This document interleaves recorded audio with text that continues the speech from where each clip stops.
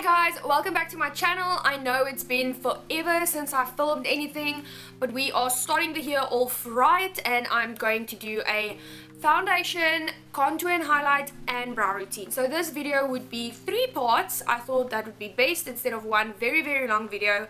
So in the first part we will be doing foundation routine. This is the routine I've been following probably for about a few months, so I would say 7 to 8 months. So I will be sharing with you what I do on a daily basis to beat my face and look like this. So if you want to see how I did this, this would be a 3-part series. So first part, foundation. If you would like to see this, as I said, keep watching. Please subscribe if you aren't already, so that you can see when I upload all the other videos, and then also click the notification bell so that you know exactly the minute I upload and you can go watch it quick. And then also all my socials are down in the description. I will have them there, and yes, please enjoy. Okay, so as future Angelica said, we are doing a foundation routine. Let me just show you what she showed me. This is Yuri lying on my bed, and the sign she showed me when I was talking was that. Okay, so as future Angelica said, that we are doing a foundation routine as well as a highlight and contour routine and a brow routine. I thought I'd start off with that for the new year.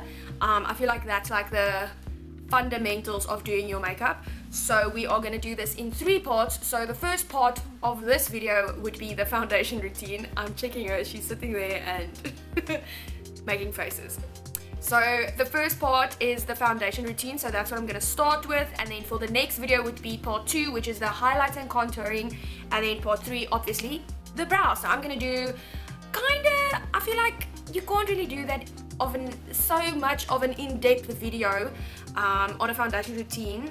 Well, you can explain like to the T what you're doing, but I mean, you can show the product, you can show what you're doing, and then that's about it. So I'm gonna do it as in-depth as I can.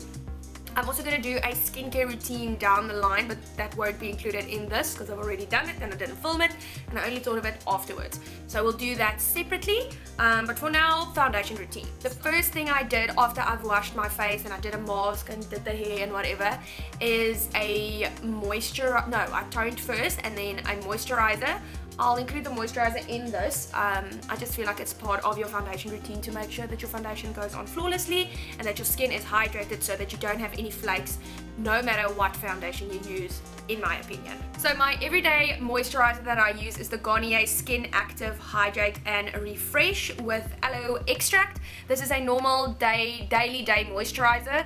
I find that this one is very light, so it's not heavy at all like a night cream. It's literally perfect for applying makeup.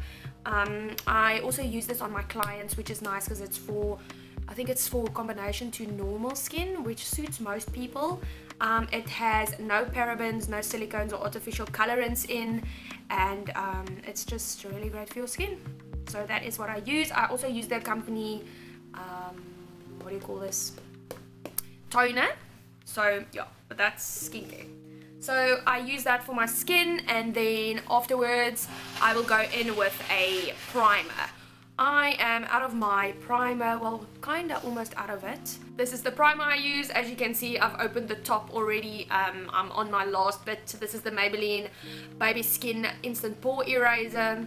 This is a extremely amazing drugstore, like affordable brand that, well, affordable pore minimizer or primer that you can use. I also use this on clients sometimes.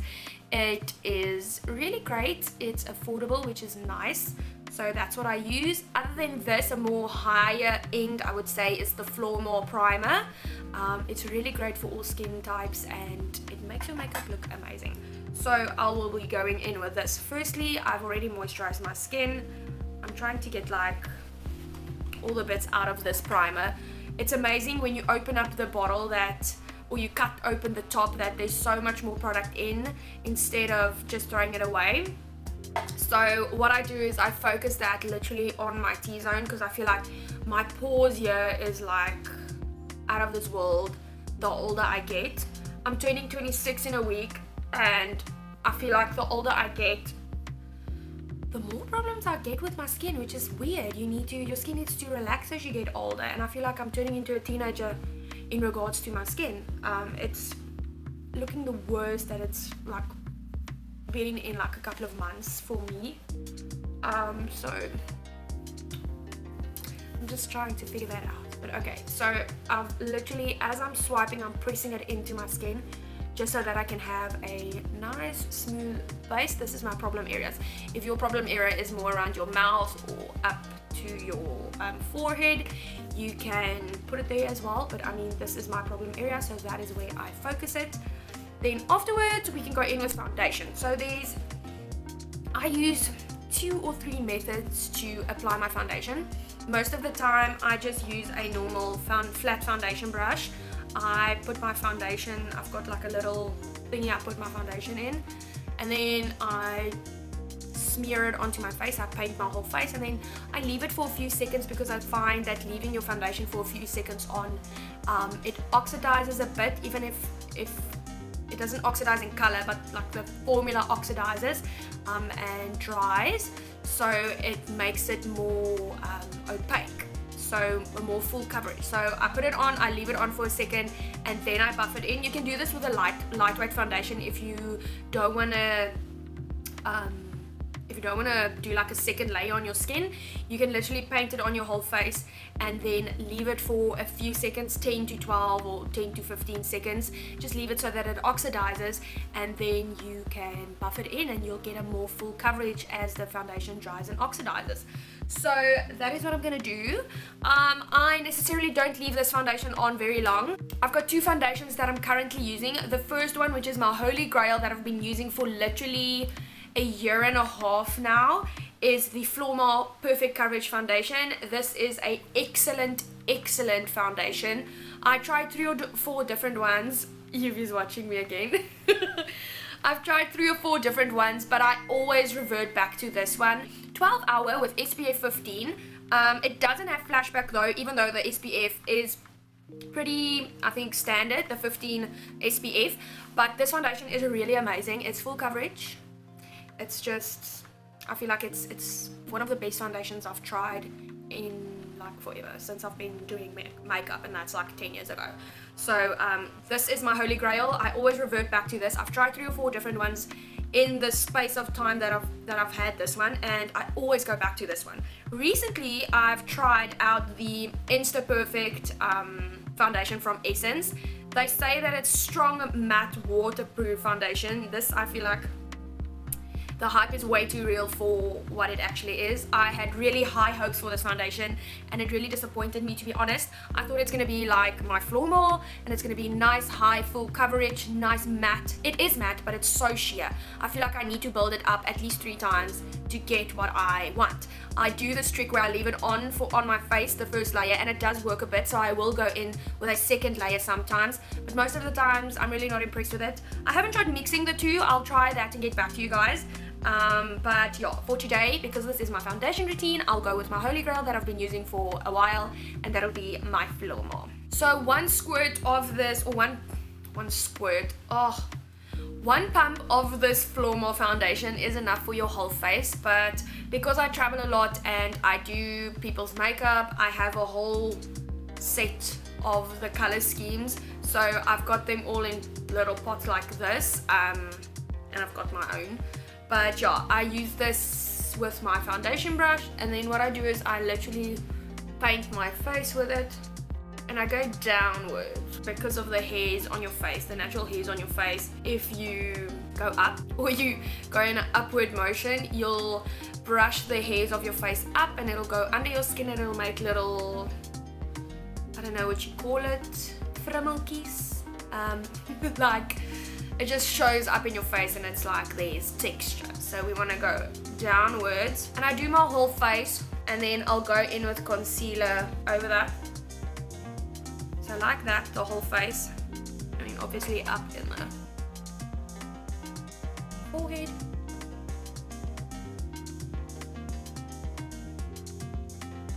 And then this one I'll leave like for a second or 2, and then go in with my beauty sponge. And don't forget the jawline. As I said, but there's 3 different methods or ways to apply my foundation. The most used one would be my Real Techniques sponge. This is literally all I use. I love it, I love it, I love it. There's lots of different dupes, but I feel like this one, it lasts the longest. It doesn't tear. I can literally use one of these for a year, and then after a year it will start like tearing up or whatever. So this is the one I use most.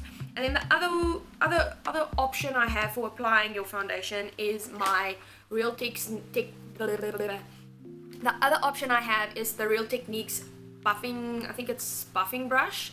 This is the very first thing I bought before even a makeup sponge, years and years and years ago. And I'm so proud of this one because it's a little baby for me, and you can buff it really into your skin, which is nice. I like going in with my sponge afterwards though, so you know, choose whatever you like. I said there was 3 options. What was the third one? I think it's only those 2. Yo, I don't do the whole silicone thing, so that's the 2 options. So I'm gonna start buffing this in. My sponge is dried out a bit now. It was wet, but I'm talking too much. So I'm just buffing that into my skin. And then we'll apply concealer. So this is just 1 pump and 1 layer of the Flormel foundation. This is pretty much the coverage I like. If I want a bit more extra coverage that I know I'm gonna wear for like the whole day or night, and I have either an event or I'm going out or whatever, I'll do a little bit of extra coverage around my cheek area or my nose area, my forehead. But this is pretty much the everyday coverage I go for. So next up is concealer, and I literally don't do concealer options. I mean, if I find one that I like, I stick with it. So my concealer that I've been using for, can't even tell you, forever, since I found out about it, is I think 4 or 5 years. I just switch between colors, but the one thing I stay with is the Elegant Pro Conceal, and this is just, it's affordable, it works, it's got 10 different colors, well probably now 30 different colors because they came out with a new range. But this is the Holy Grail, this is the one I use, this is the one Yuvie uses, so we are just in love with this one. This is the color Porcelain. We sometimes do Ivory, well I say we because we're in the same house. I do Porcelain and Ivory, so yeah.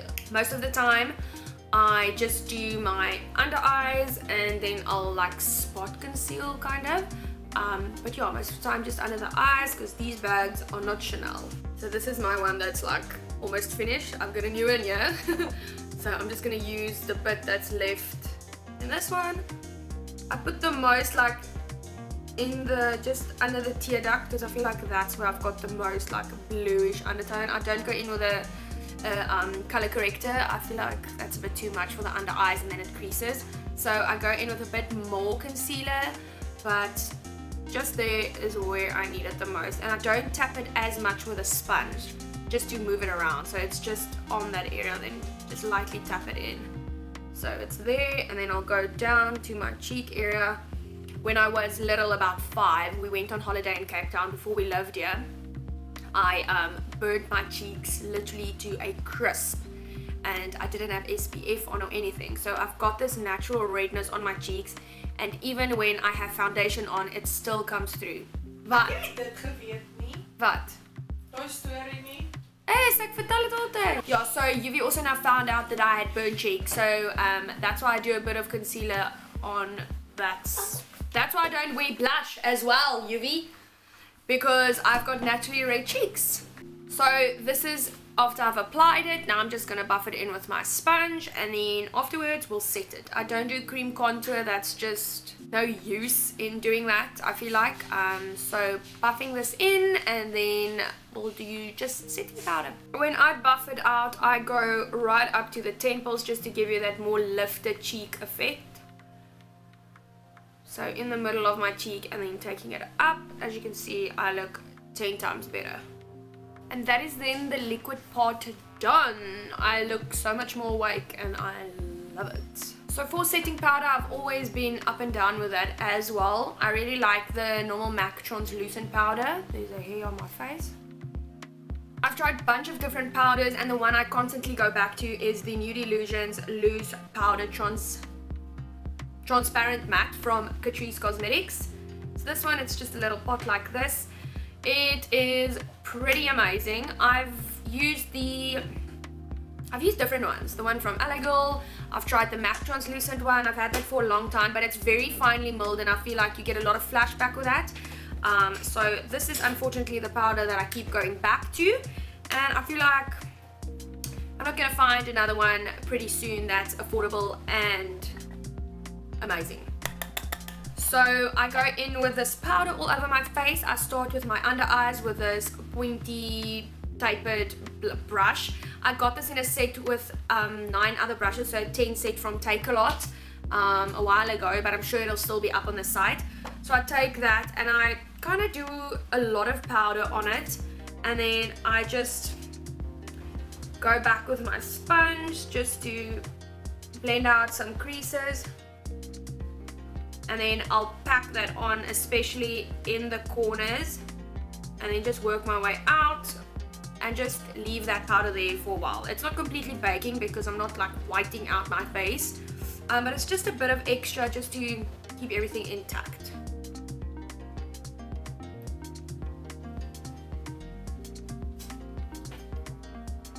So just like a triangle for that, just to make sure everything is set, and then I go around my mouth and chin area. And don't ever swipe your foundation or your powder over your foundation, because it will move and it'll look extremely patchy. So I'm just pressing it in lightly. So this area, and like my eye area is where I use this brush.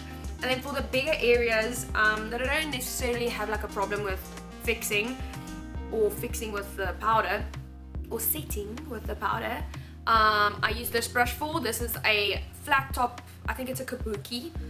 This is the Morphe E6 brush. This is perfect for like just tapping it into your skin. I've got another one that's a bit smaller. This is the Morphe RG6. It's smaller than this one, which is also nice. I like this one more for foundation, but this one is pretty good. So then I do the rest of the powder. I just swirl the brush in this, and then I'll go over the cheek area, just pressing it in. I do have a combination skin, so it's not dry, it's not normal, it's not oily, it's got a bit of everything all over. So I do set my foundation. It also just feels like it's more intact when you set your foundation. So that is what I do, like that, all over. And obviously the forehead, I'm speaking real American, the forehead. And then I'll just like lightly tap over that bit of extra powder, and then I'll go over my eyes again, because as you can see there's a bit of a crease line there now with a concealer. So I'll just blend that out, and then with whatever's left on this brush I'll just go over that.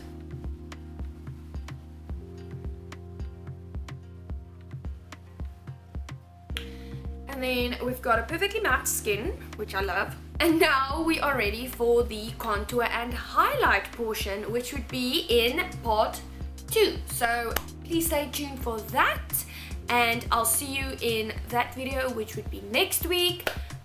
Yeah, so please subscribe if you haven't already, like this video, well, thumbs up it, comment down below what is your favorite foundation and your favorite powder and concealer. I'd really love to know so that I can try that out. And then stay tuned for the next video. Thank you so much for watching. I'll see you guys soon. Bye.